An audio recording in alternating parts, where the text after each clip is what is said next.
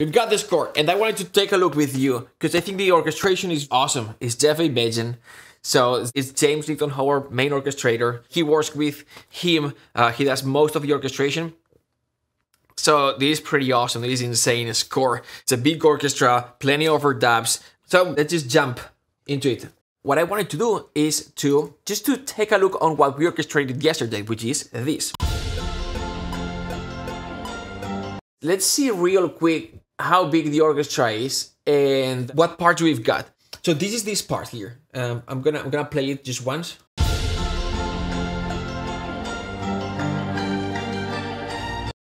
For those who are not used to see or to read scores, usually it goes like this.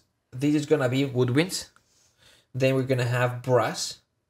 Then we're gonna have other stuff, which are my orchestral enhancer sort of thing, which is the arps, celestas, percussion, etc. As this part here, we've got the percussion here, 2 arps, 1 celesta, and 2 choir sort of thing.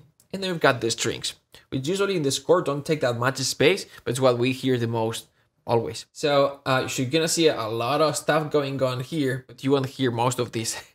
Then we're gonna have the brass that for more epic scores, you're gonna hear this. And sometimes you just have like the trumpet, which is here. Trumpet usually is here, and you can't even see it. And then it sounds louder than everything else. And then you're gonna have the strings, which is what you hear. You're gonna hear most of the times you're gonna hear the violins. Then I'll describe what instruments are doing what. What we've got here is we've got flutes 1 and 2, so it's woods at 2. Oboes 1 and 2, clarinets 1 and 2. Then we've got bassoons 1 and 2, horns 1 to 4, 5, 6. So we've got 4 horns in this specific cue. So we've got 3 trumpets, but in this case we've got 1 playing the melody. We've got 4 trombones, so trombones 1 and 2, 3, 4. And I'll explain exactly what we are doing, because what I would like to talk about what instruments are doing the melody, what instruments are doing the movement part, the motor part, what instruments are doing just background long notes, and then what instruments are doing those pizzicatos, etc. So we've got a tuba. For percussion, we've got glockenspiel, piatti, and gran casa, or at least in this moment we've got that. And then we've got 2 arps. We've got celesta. We've got the choir, and then we've got strings. I want to talk about the strings for a second. We've got violins 1 and 2, and then we've got violins 1 and 2 overdub. Then we've got viola, and then we've got viola overdub. Then we've got violoncello, we've got violoncello overdub, and bass. So for the overdubs, and at some point I think we've got overdub percussion as well. So overdub, maybe it's samples, or maybe it's they recorded twice. So the violins 1 and 2 are doing something, and then recording them again doing something else. Or maybe it's pre-records from samples, from libraries. For percussion, the same thing. Maybe it's a separate session for percussion or samples. Let's take a listen one more time. Let's focus on the sound of the melody for a second. And I'm doing this because yesterday we were working on this, and we were trying to replicate this sound. We were guessing, and we were trying to using samples and challenging ourselves just using one library. Like you can hear most of the things, but we can miss a few things. And I just wanted to see exactly what we were trying to replicate. All right, let's listen to this one more time. So let's focus on the melody. We've got tan ti do ran. And I clearly hear violins or strings. And in fact, when I was doing the mockup, that was all I did. Just basically strings, just basically violins 1. And we combined that violins legato part with the violins staccato part. And here we go.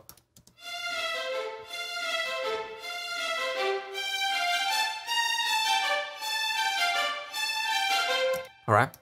Now what we've got here is lots of woods. We can see we've got flutes 1 and 2. We've got oboes 1, because the other one is doing it's going with the pizzicatos. Then we've got clarinets. All right, cool. What we see up here is clarinet 1 and 2 and oboes 1 and 2. For the oboe 1 and the clarinet 1, which are the ones that are dubbing the melody, there's a line that says Q. And basically what this means is it's written here when they extract each part, you know, that the musician have when they are going to record. They have that melody, but it says Q, which means maybe we'll record this or maybe not. It's there, we'll try, depending on how it sounds with the orchestra. If we like it, we'll record it. If we don't like it, we'll just toss it no play, no music. Just do not play for that part. It's there just in case. And then we've got the flutes 1 and 2 doing the melody.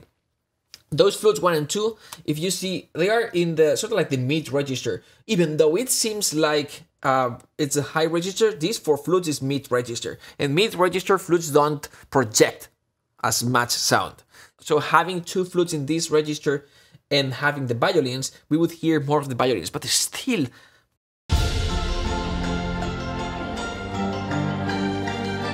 To me, it doesn't sound too much like flutes. But anyway. And this, I messed up the melody, as you can see. I did tan ti do tan.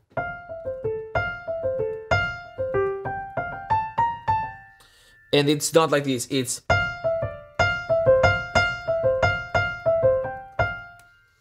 Then the second time around, I did it this way, but the first time I did it differently because there's another part in the movie where this cue is, and it does.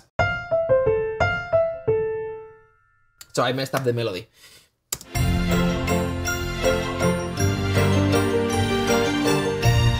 And it truly is.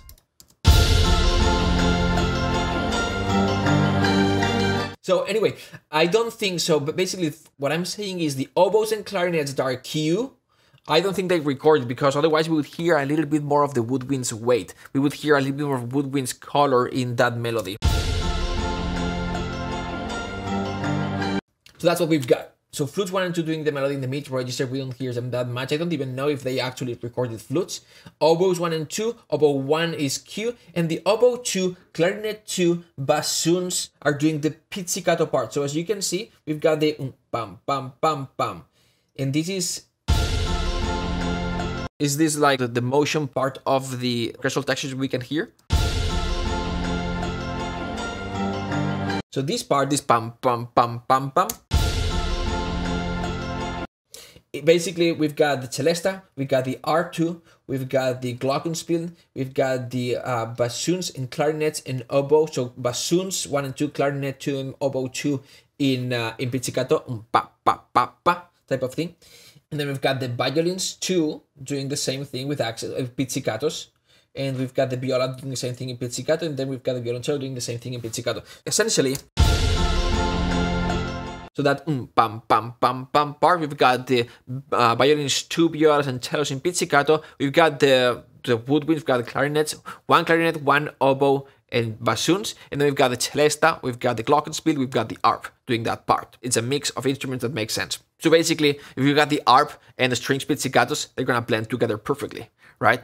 And then we've got the double reeds, we've got the oboe and the bassoons, they're gonna blend very well as well with that mix. And then we've got the glockenspiels and the celesta that are going to add a little bit of a spark and definition to that clink, clink, clink part. Now, what do we have in the background? Like the stuff that's like the long sustained background notes.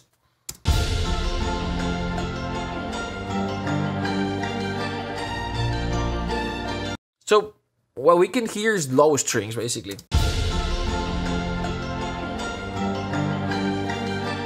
There's more than that, based on what I see in the score. But yes, there are lower strings. We've got the double basses. They're just doing root notes. And then we have overdubbed cellos. So either samples or they've re-recorded this part. What we see here is basically an F note, double bass. And then we see another F note and the C note. So basically we've got sort of like a power chord long notes kind of thing with double basses down an octave and then the cellos up an octave and then the fifth above. That's why we get this very powerful bass. Because what we've got is like, if we went here to low strings long, low, and we did this. Yeah, so if we did like this.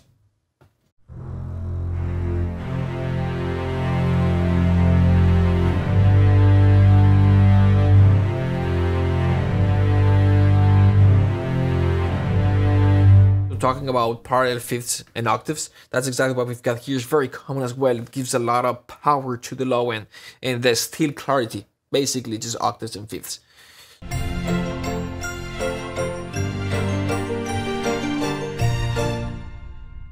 So that's that part. We're gonna have the trombones as well doing this. So we've got trombones 1, 2, 3, 4. So and now we have a little bit more of chords. We've got that lower octave with the bass trombones. So we've got trombones 1 and 2, and then we've got 3 and 4 that maybe are bass trombones. It says bass 3, 4, and we've got the F and the G, F and the C note, which is this. They are basically doubling the cellos. So we have the typical Hollywood trombones voicing, which is. These are not trombones, it's an ensemble, but you get the idea. It's root, fifth, and third up an octave. That's what we've got. Plus, we are gonna have this note here. The third inside the voicing.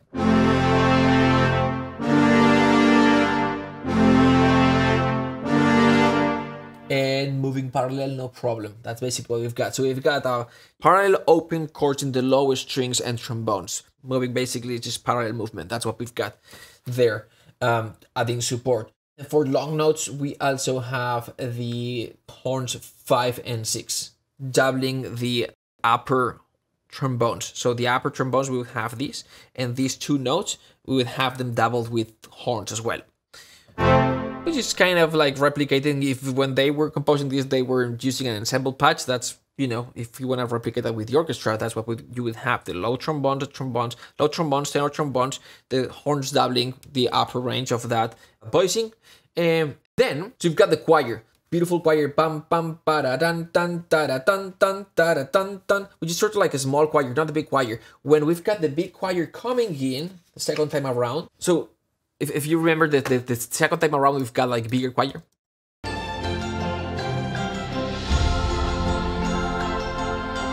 Those are sopranos and altos. The first time is just a smaller choir. Tan tan tara tan tan tara tan tan tara tan tan. That's what's doing. You can see the figure here. Tan tan zara tan tan.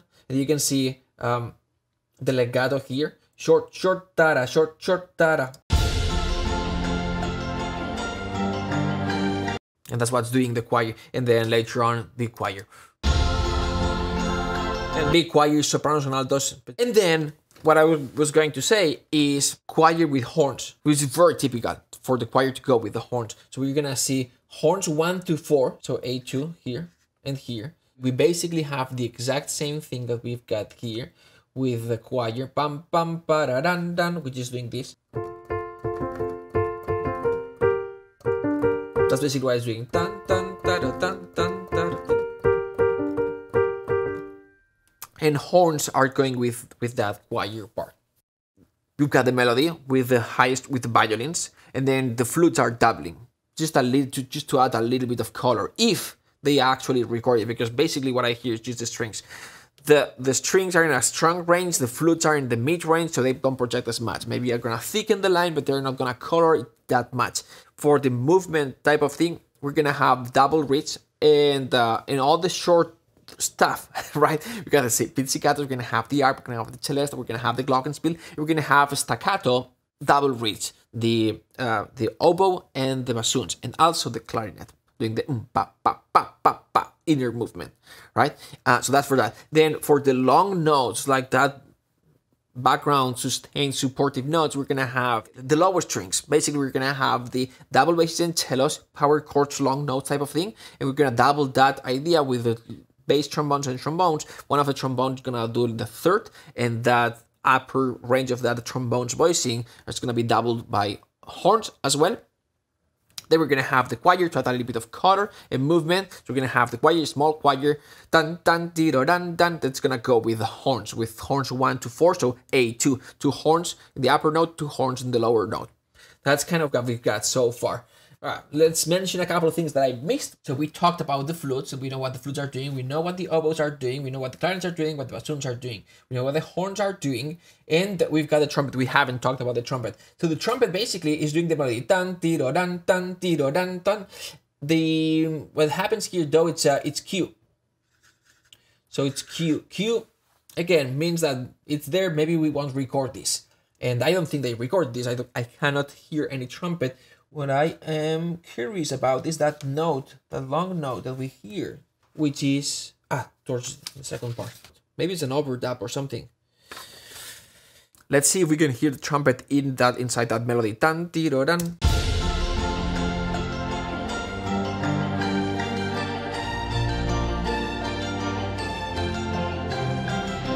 I basically hear violins da di do da, and if I heard anything else, it would be very low in the mix, and it would be flutes maybe, but I don't even hear them. Not trumpet for sure. So it's Q. They didn't record this. And why they didn't record? It's just basically it's directors there that they are deciding maybe it gives it a little bit more a lighter type of sound. They don't want it epic in that moment. When you watch the movie, it'll make sense. It's not an epic moment. It's a beautiful moment, but it's not epic. So maybe we don't need that sort of like brass trumpet sound in there, even though it's not voiced in a way that's gonna make it sound epic, and it's in a register that's not gonna sound too much. Basically, it's just gonna thicken the line. Same concept as the flute, but still, it's gonna add that color there. It's not gonna sound epic, but maybe they didn't want the trumpet color in there. So moving down. The trumpet that we just talked about. We talked about the trombones 1, 2, 3, 4. Tuba, we haven't talked about the tuba. So the tuba is basically doubling the bass, and it's Q. So to me, I think they didn't record the tuba. The glockenspiel, we talked about the glockenspiel. Piatti and Gran Casa is the ksh. This comes from here, and there's a cymbal roll. And we've got the Gran Casa and Piatti, super typical hit at the end of the cymbal roll, and that's what we've got here. And then we've got the arp. The arp, we haven't talked about this, but basically we've got arpeggios down and up, down and up, down and up.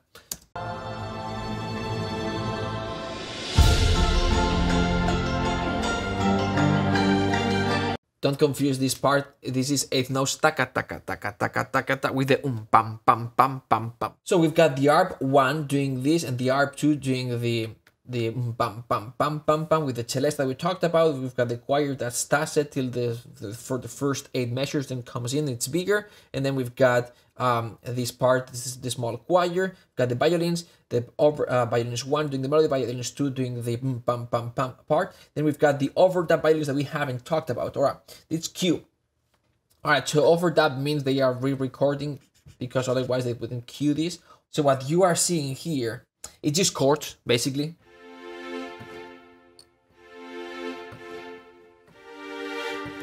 So it's bum bum bum bum bum bum. So that's what's doing.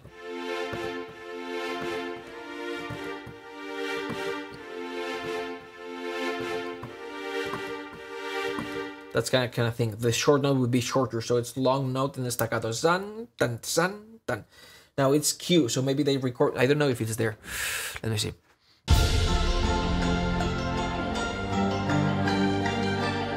I don't think it's there. If it's there, it's very subtle. But if it was there, the cool thing about this texture is that what it's doing is basically, just, you can see as they are creating a space for the choir. Choir is beautiful. That part, zan, dan, tiro, dan, ton. Yeah, that part is beautiful, and they are making a space. So as you can see, basically what we've got here. For this part, there's always a space. So for example, we've got this strings doing za ta, and then space for this to sort of like tan tiro tan tan tiro. So it's sort of like a question and answer sort of thing, right? So this part of the choir, which is the beautiful part that we hear.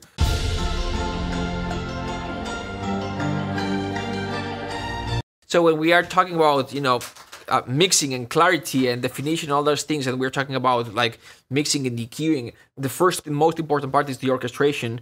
Before mixing comes orchestration. It's orchestrated the right way, so every element is in balance, or we can hear every element. And before that, it's the idea, it's the composition.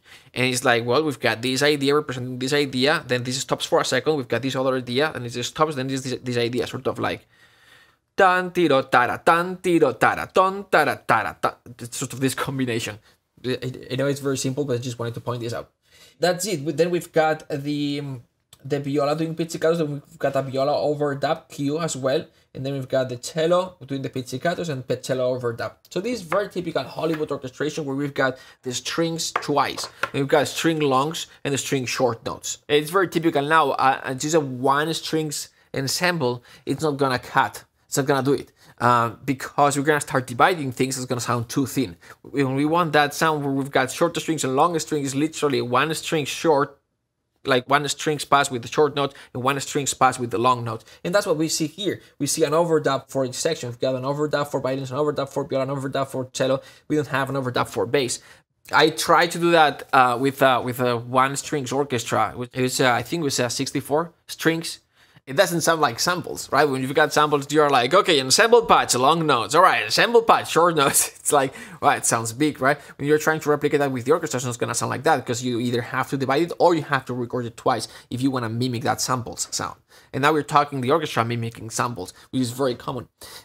In Hollywood, they've got the budget. They are just trying to get the sound, no matter, and they are using the best of both worlds to get that sound. Like the emotion that the orchestra is it's able to produce, samples have a harder time. Now the precision, the aggressiveness, and the size of the samples, the orchestra will have a hard time. And then you'll have to start using recording techniques like, you know, separating the sections so that you have more control when you are mixing or recording several times to make it sound bigger, etc. All right, cool. And now, before we finish the class today's gonna be a short class. I just wanted to show you this other one here, which is a little bit later. This comes back up a tone.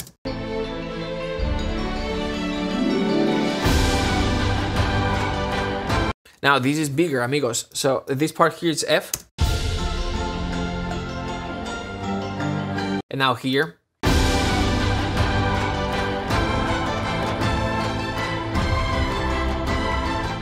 And so let's just take a look at this because the orchestration vastly different now. Let's see.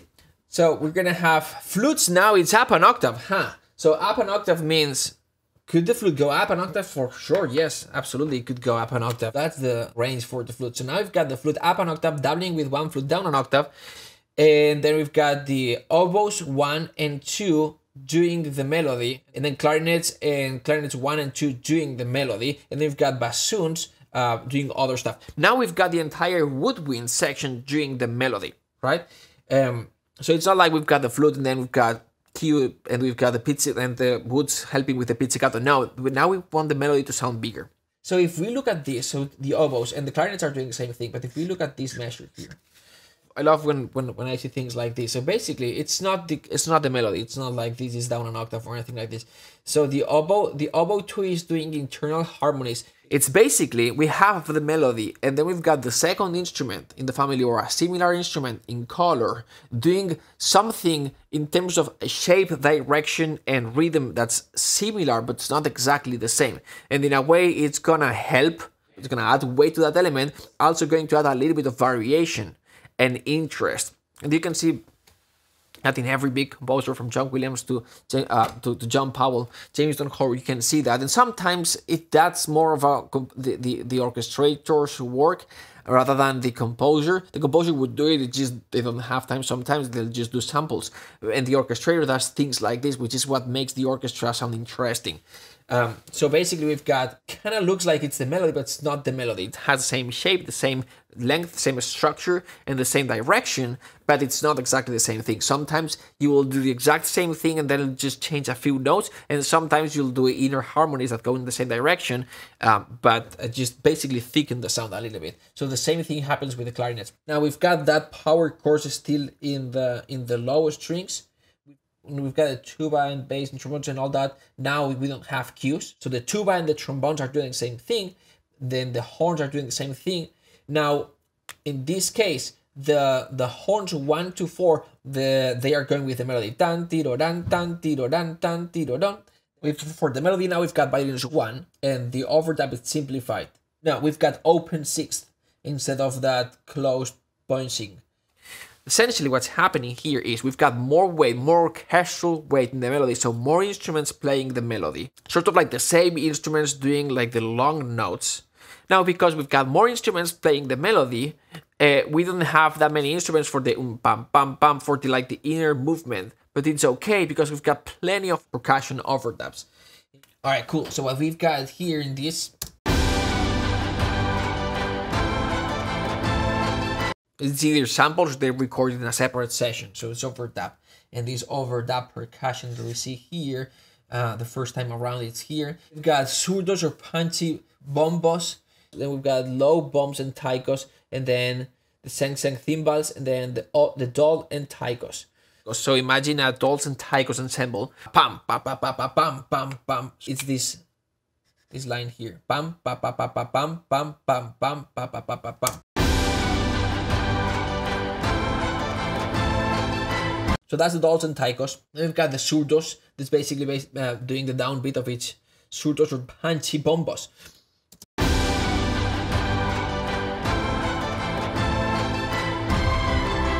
All right, so on top of that, then we've got the seng seng cymbal, which is this, and those are ducks.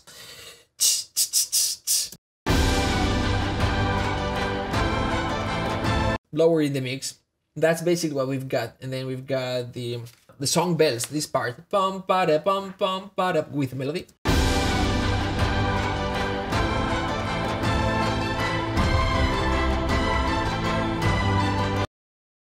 So anyway, I don't know if they recorded these or just samples. They sound like samples to me, but I don't know for sure.